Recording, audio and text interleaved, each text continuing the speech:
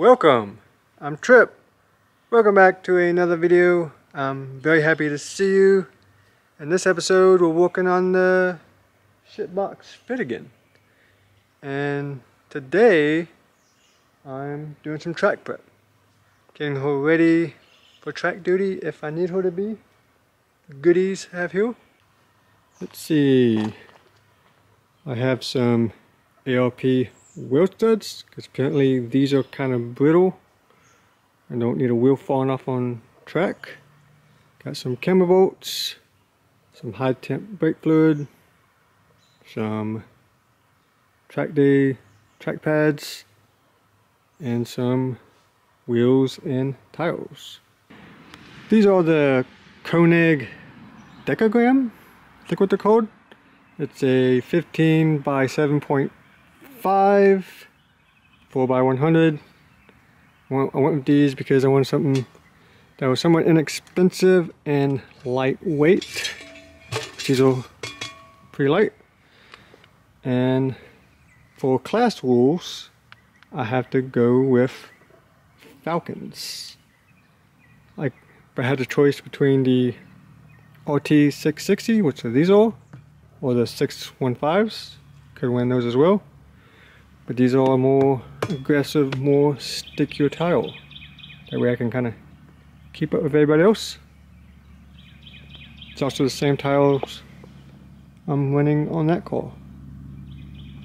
So they should be pretty good. I'm going to try out these Power Stop Track Day spec pads. Even though I've never been a huge fan of Power Stop. Apparently some of the other fit guys are using them. So I'm gonna give them a try. Not trying to spend too much money on this project, which is why I want it a little bit cheaper on the wheels and brake pads. But I didn't go too cheap. They're not like cheap, so. I have these camber bolts. That way I can try to get a little bit more adjustment out of the front, so I can try and get a little camber in. Apparently these cars like camber. So the closer to the -3 I can get, the better. Which I'm pretty sure I'm gonna need a lot more of those to get there. And of course some high temp brake fluid. You know, I don't need my brakes going spongy on me.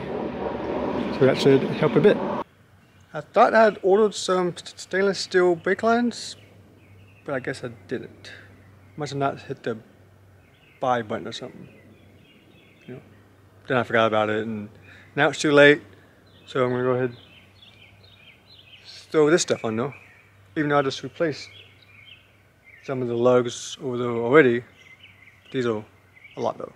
So let's put these on. Okay, I got the fit in the garage again. I think I'm gonna work on the front first, since I already have a good idea on how to do the front. And start working on those wheel studs. Of course, first step of that is jack it up, take the wheels and tires back off, even though I just put them on.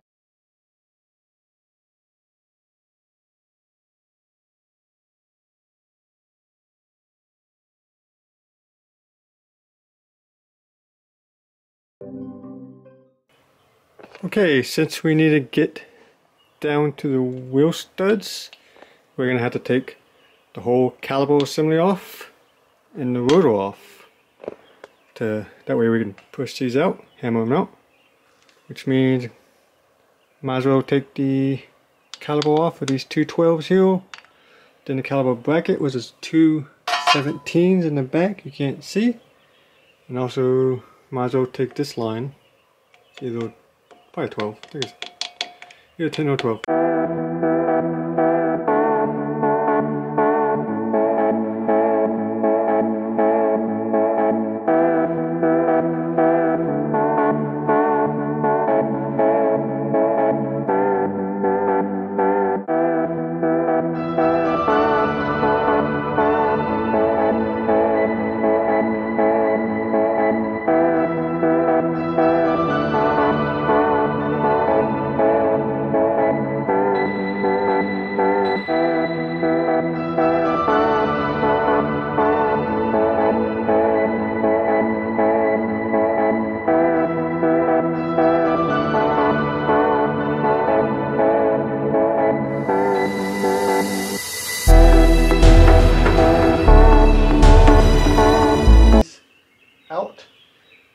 this next part, there's kind of two ways you can do this.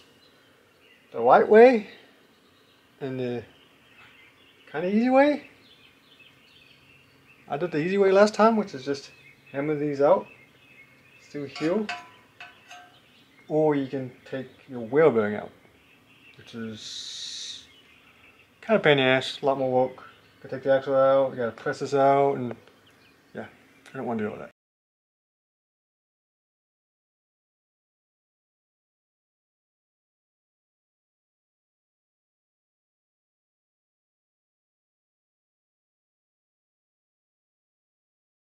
The dilemma is, since you can't push them out straight, this is kind of beveled, it ends up messing up the threads a little bit when you knock them out.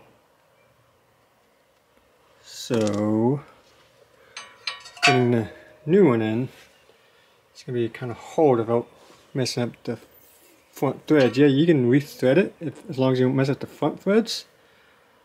If it tap and die, or I might try something else. So I really don't want to pull all that up.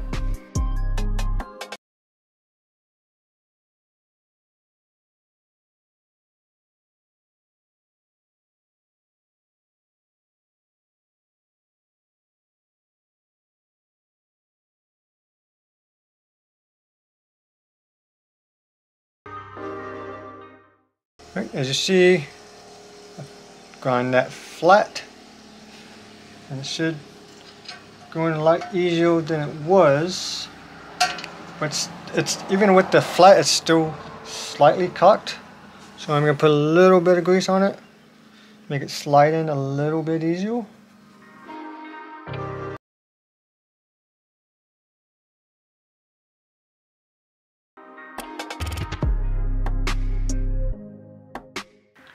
I have done this a few times with great success on different vehicles. Haven't had any issues with those. If you're worried, the grooves underneath the head, those lines, that's what's holding it into your hub. That's pretty much what's locking it in here. The head is what keeps it from coming through that flange. So 75% of that head's still there. So without it's coming through that flange, which is my thinking of it. Plus it's shedding weight. But just because I'm doing it doesn't mean you should. You know, doesn't make it right. So if you want to remove the wheel bearing, you can do that. Okay, I got all 4 of my studs on, and I chased all 4 of them with a lug nut to make sure all my threads are still good, and they're great. Next is the rotor goes back on. Probably should have bought new rotors, but this is kind of a low budget build, so let's see how long these last. I don't know, I'm not sure if the factory ones or what, but it feels smooth. The brakes go back together like any other brake job, so if you're watching this, hopefully you've done brakes before. But look at the difference between pads. I'd say it needed them. And these do come with these clips and some lube, so I'm going to lube these bad boys up, throw them in, and put my caliper back on.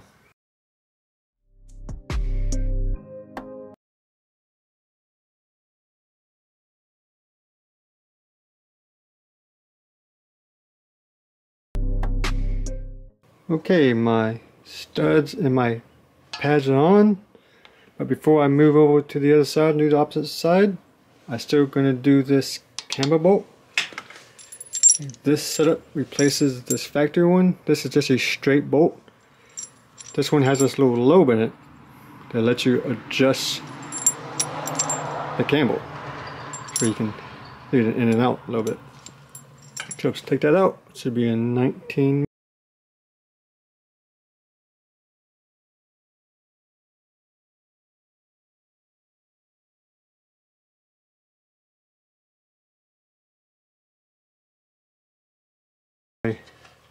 Camber bolt in this top lobe, and of course if you're not comfortable with doing alignments, I'll definitely take this to a professional.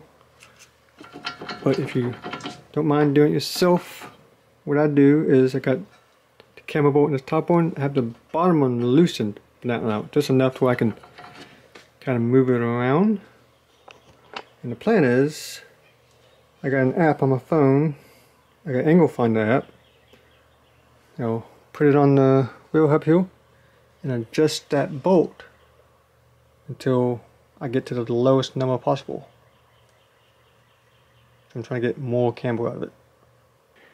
Okay, I got both of my bolts tight and snug, which means I'm done with this side until we get to bleeding brakes. But first, I'm going to do everything I just did on the opposite side. But you don't have to come along for that, since you've already seen everything. Everything's just milled on that side. So I'll probably see you again in the back. Day 2. Hey, it's the next day. I finished the fronts. I didn't quite get to the wheels because I had somewhere to be today. So, I finished the fronts. I embedded the brake pads, something you have to do with track pads, so I did that last night. Make sure everything's good. And this morning I drove to Athens, Alabama, outside of Huntsville, Alabama, to go pick up some parts for the other car. The FRS. It's locked. We got some parts, which is from I went to a Subaru junkyard. Shahid's parts, and he also had a fit, same color and everything, and happened to have a good headlight, which I needed. He had a good glove box and a good UV mirror that I needed. I also found a jack thrown in this car, and a few things I got for the other car, for the Subaru. So that was a kind of a lucky plus. It's like a 2-hour drive from here, and I realized that I think I'm rubbing a little bit. See all that tile? It's all from this sitting in a fennel. So I'm definitely gonna have to roll the fennels back here before it eats away all my tiles. But now that I'm back, we can pull the fit back in here. That way we can start working on the wheels and replace my LRP studs. Okay, for the back brakes, you jack the car up, take the back wheels off, and bust the wheel axle nut loose so I can pull that hub assembly out. So let's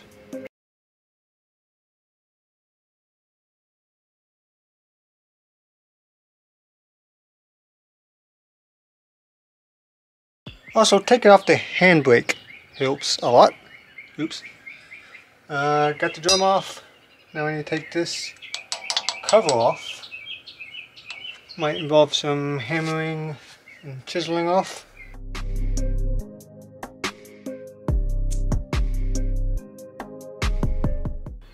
Since the little cap has been being stubborn, I'm going to see if I can get it out without taking this off. I'm going to hammer these in. Look like there's a lot of room back there for it to go in, and for me to get this back through and through. Let's try that.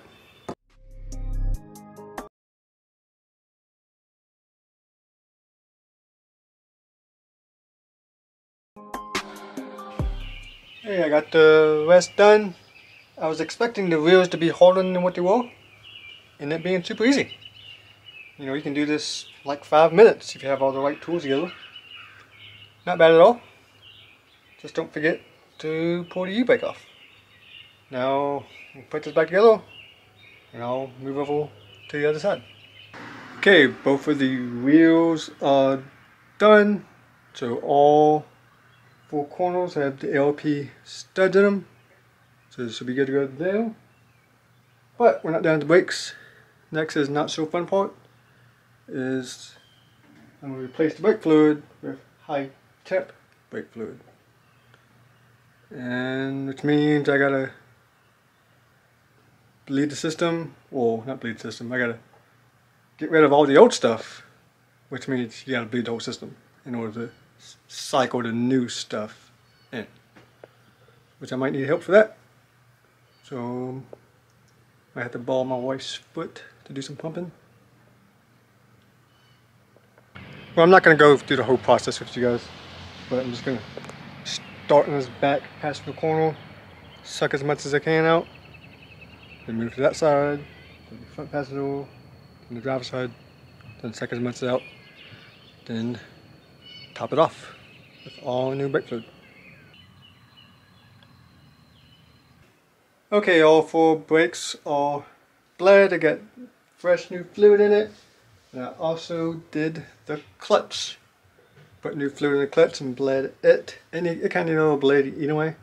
It was slightly spongy from the clutch job, but almost all the fluids are new except for engine. I still need to do the oil change on the engine, so that's on to do list. But we've almost done everything for my track prep except for wheels and tires. Try to do those sometime this week. Not sure yet. Get those mounted and test fit on the fit. You get it? Test fit. But I do have kind of a little confession to make. Originally I was going to do a wheel sway bar install as well. What's your fault? Were you going to help me with that? But I bought one. I bought a progressive wheel sway bar to do that without looking first. Turns out the car already has a progressive wheel sway bar in the back. You know, I kind of assumed it didn't have anything because I assumed wrong, you know. So if anybody needs a sway bar for 07 Fit, I have a brand new one in the box. Brand new. So yeah, so I spent a lot of money on something that I don't need. 3 days later. So I want to do a test fit of my new wheels on the car before I go have my tires mounted. Make sure everything fits and clears, which it should.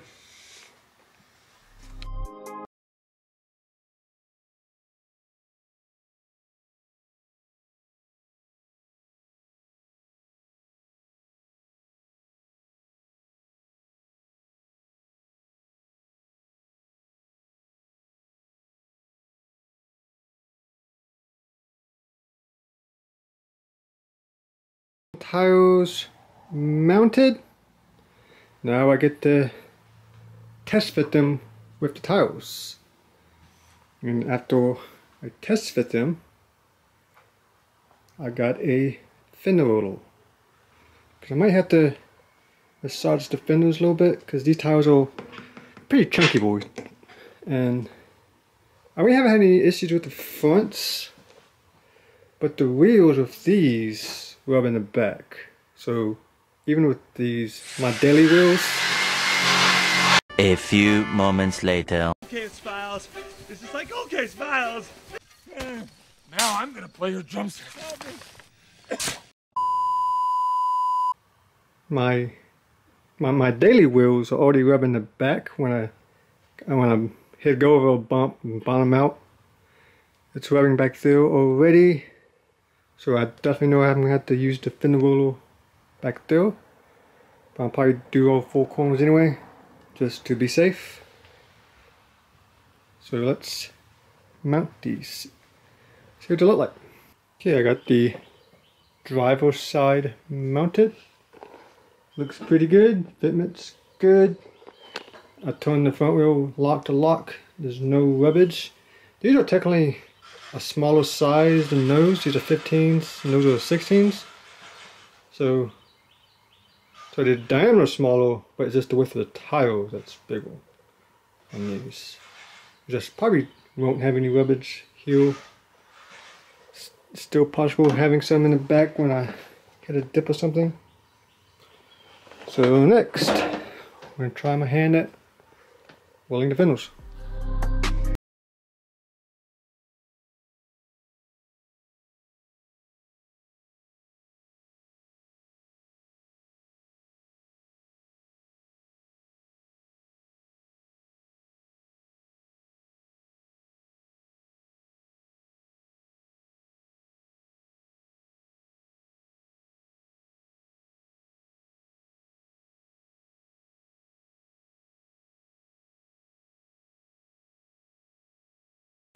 Hey, I got my wheels and tires on. I got the fenders rolled. Well, not completely. I've already done this side, so I'll do the other side later. Just so I can finish up this video and wrap it up to kind of show you the final outcome. This is what it's going to look like. Still looks like a shit box. But at least it's going to be a good handling shit box with a lot of grip. Now for a wrap up, we got new brake pads, new brake fluid, camber bolts, wheels, and tires in this video, which I almost forgot the last thing that makes a race car a race car. Ooh, my new shift knob. Get rid of this shitty, fake, wannabe carbon fiber thing that rattles. And trade this other cheap knob that doesn't rattle. So for the most part, it's almost track ready and ready to go. Hey, those don't match. What the hell?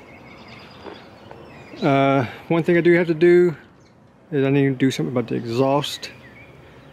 I am going to try a new tip in a silencer and see what that does.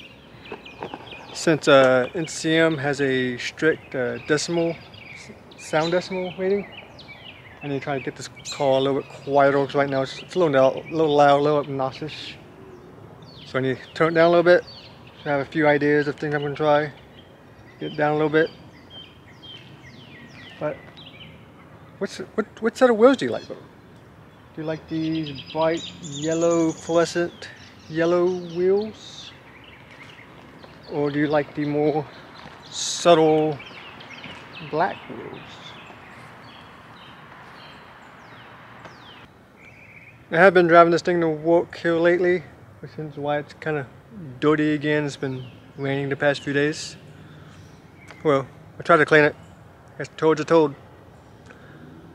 But if you enjoyed this video and you want to see more fit content, please subscribe, like the video, and come back for more fit videos.